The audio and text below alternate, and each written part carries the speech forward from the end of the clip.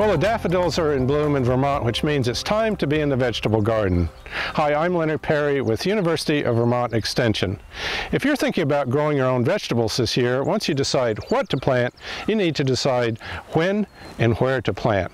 We'll have answers for these today on Across the Fence, as well as many more tips for spring in the vegetable garden.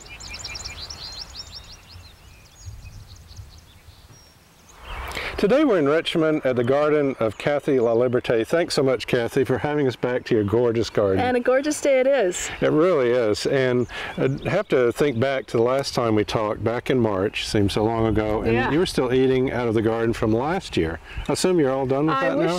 I wish I was done. I still have a freezer full of berries, which I'm eating in smoothies, which is a terrible thing.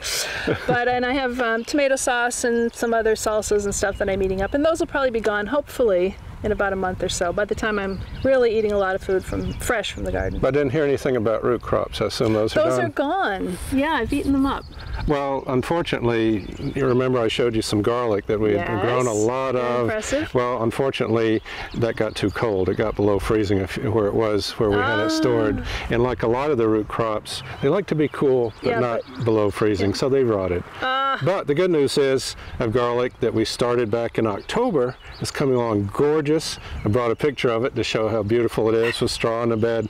That will harvest in July, so I guess we'll have to get by till then. And then we have pepper started, we'll put in after that. So we've got a little succession thing going on, which I know you do as well. Yeah. So tell us about what you have in the garden. Well, it's May. I've been planting since March, first indoors, then in the greenhouse, now in the garden. And at this time of year, I'm thinking about a couple things. One is where crops were last year, so I don't put the same thing in the same row. And the other is which crops are going to be in the same place all season, and which ones are going to be rotated out and something else put in later in the season. So right now, what's in is peas and early like lettuce, Swiss chard, broccoli, cauliflower, that kind of stuff. And when those are done, probably the end of June or so, those crops will come out, and I'll put in some fall stuff, beets, carrots, stuff like that, kale, things that you like to eat in the fall. But really, planting is my favorite thing to do in the garden. So I'm trying to be planting every single week, all summer long. So I keep a packet of, a little bunch of seed packets, and every week I keep it handy, and I try to put new stuff in. And so that keeps me in the garden looking for places to put stuff. And the good thing about that is that I'm looking for crops that are past their prime, and those are getting pulled out, which is good to keep the disease and pest stuff down. And it also just keeps me engaged and active in the garden.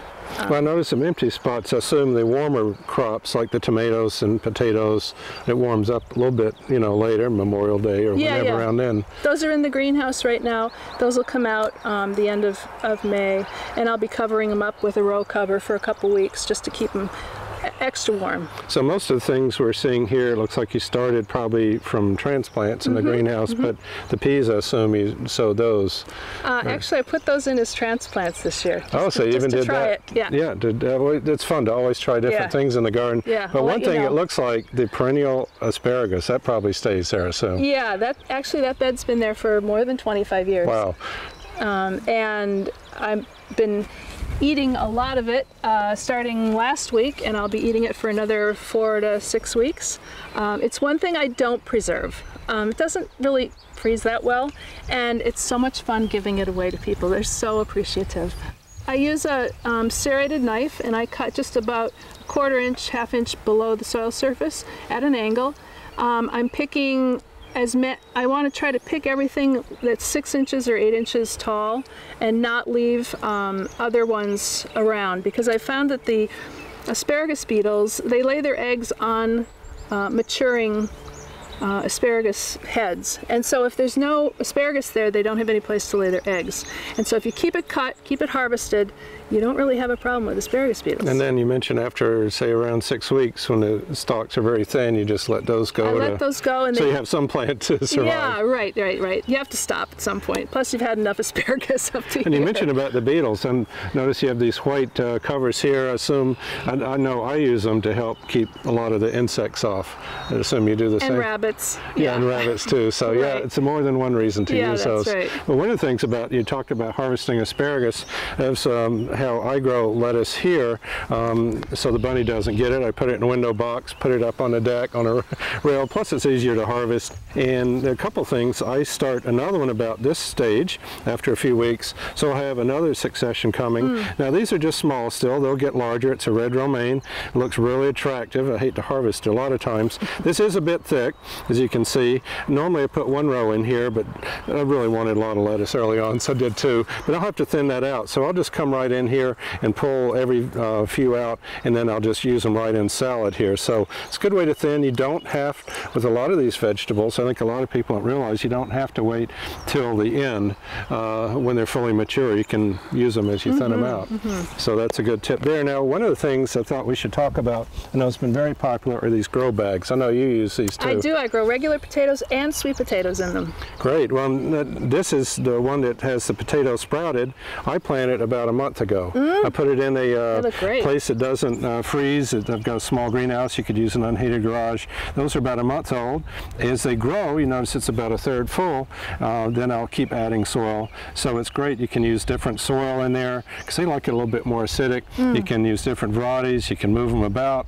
And then here we have one ready to plant. I use a mix of about half and half potting soil and compost. Now, what do you use? I use about a third compost and 2/3 Pro Mix. Okay, not like the Pro Mix for bigger bags because it's a lot lighter than this when this gets full. I don't want to be moving these, but here's an example of one of these. You want to get either a piece of potato or full potato with 2 or 3 of these eyes or buds, and just put it down. I put 5 in here and push it just below the surface, and then again, as they grow and sprout, just add more. Now, one of the things they've come out with, which I just wanted to show, I'm going to try these this year I haven't, are different sizes and shapes. Now, I got these are for carrots, they're deeper. So I got orange for carrots, of course. Purple for the peppers. This is not as deep and wider, so I'm going to try that. And then this real deep one here, bright blue, I'm going to use for a tomato. I thought the red tomato with against the blue would be a nice attraction. So you can have color, you can have for a small space garden, you can, or patio, you can actually have a garden in these too. Yeah, and I have a plenty big garden, but I still use them because they work really great. Likewise. Now notice you have your greenhouse full of plants. Let's go take a look and see what you have there. All right.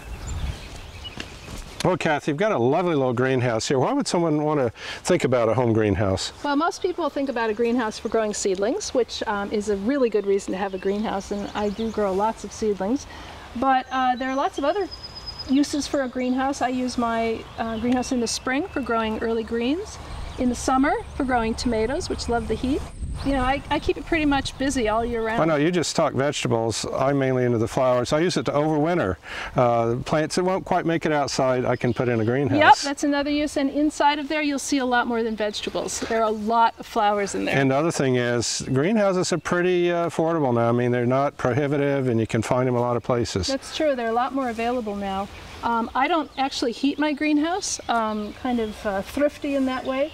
And so I really, even without heat, it's amazing, even here in the north, you get enough heat in there. Yep. Let's go feel some heat. Right. Wow, Kathy, there are a lot of plants in here. It gets pretty full by May. I've had the greenhouse going since probably the beginning of April. And started a lot of stuff. Some things have already gone out. Now the tomatoes are really eager to go outside. So you really start a lot of these things just in April. I mean, late March, early April. Yeah, most of the stuff like tomatoes and things like that I start indoors under lights and then bring them out into the greenhouse. I don't put extra heat into the greenhouse. I just wait until it's really warm enough that the stuff isn't going to get killed by the cold and bring it out from the house. Oh, so that's pretty, you don't have to pay for a lot of heat then. It's very environmental that way. Yeah, so yeah. Just gets enough heat, and even at night it stays warm enough. Yeah, it does hold the heat pretty well. That's great. So you start these, I guess the first thing is you got so many different things. How do you know what to start when you're starting? Obviously I'm not discerning enough because I have way too many kinds of things. I probably have 12 different kinds of tomato plants. And one packet of seeds, of course, will start 25 plants or so. I try to control myself, but the good thing is you can always find somebody who wants a tomato plant. So I have, over the years, I always try a couple new things each year, and then I have some old favorites that I go back to that have just performed really well for me. I have some heirlooms, I have some hybrids. The hybrids are really just, you can count on them, like Big Beef is a good one. And beginning gardeners probably want to start with some of those hybrids that you can depend on for disease control and productivity. And then get into some of the heirlooms. I have orange blossom, some more unusual varieties that are a little bit more unique. And more you can find heirlooms and some of the different ones in seed packets, or you can just find them online in seed catalogs too. There are probably 100 tomatoes I'd love to grow. Just, it's fun to see them.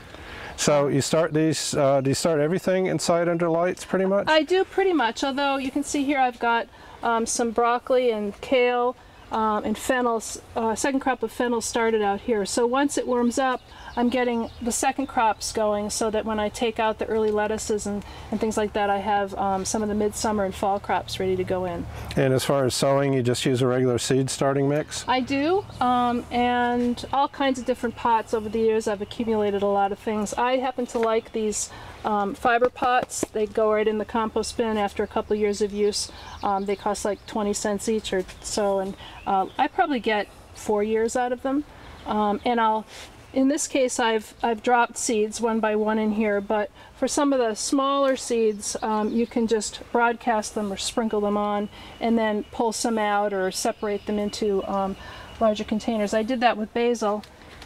Here's a 6-pack of basil. So I sowed the seeds and broadcast them into one of these pots. When they got a second set of leaves, I pulled them out and put them into individual things like this, and I'll grow them on for another couple weeks until they get big enough and it's warm enough that they can be outside. I know that's the type I usually use. It's just the individual 6-packs. Yep. But I know a variation on that, kind of a combination, is egg cartons. I know some people use. Yeah, I haven't tried that. I ought to give that a try. So then you grow these on here. Do you give them obviously water? Any fertilizer as they start they growing? get a dilute fertilizer once they have, like these are too young to get fertilizer. Once they've got a couple sets of leaves on them, I start fertilizing them maybe once a week. But it really is important to keep every single day you need to be in the greenhouse. It is a commitment because a sunny day, they're going to need water at least once, if not twice a day. Well, these have been started. These are going outside, but it looks like some have just gone in on this side over here. Yes. I do have, I use this greenhouse all year round actually, and I have a bed in the ground here that I plant right into. So in the fall, what I did was I seeded spinach and lettuces, probably September or so. They got of a good size, maybe this tall or so, and I covered them up with fabric and left them there for the winter. I took the fabric off in March, began watering them, and I've been eating salads in here. You can see over here some of it's kind of starting to go to seed, but it kept me in plenty of lettuce and spinach. Starting back in late winter. Yep, so they really go to sleep for the winter, and then as soon as the days get longer, the light comes on, they start growing. Inside of a greenhouse you get a lot warmer temperatures, obviously, and tomatoes love heat. They're a tropical plant. They grow better, they're protected from the elements, the fruit gets sweeter, and so that's what I do. So these will be in here until towards September when I rip them out and put in the greens again. The biggest problem is they just grow so vigorously that by the time it gets to be late summer, you sort of have to fight your way into the greenhouse. Wow. Well, Kathy, this is how I start my tomatoes in these little cell packs here. So you can see they're kind of tall, kind of crowded. So how I go in and thin so I don't disturb the roots is use some scissors or sharp pruners like this and just cut them right off and take those pieces out. So you have one per cell. I will be transplanting these into larger pots shortly and giving them fertilizer. They're a little bit yellowish, so I'll need that. Well, Leonard, how long will it take them to catch up to these? Well, it's going to take a little bit longer, but I think I'm a little colder, so I won't plant them out as soon as you do. But mine will catch up to yours. Right. That's a nice thing about tomatoes. That's true. They do catch up. That's true. So thanks so much for having us here today and sharing your garden. I look forward to coming back in July and seeing what you have then and what you're harvesting. Yeah, all right. See you then. For more information, you can visit my website, perrysperennials.info. Thanks for watching today on Across the Fence. For UVM Extension, I'm Leonard Perry.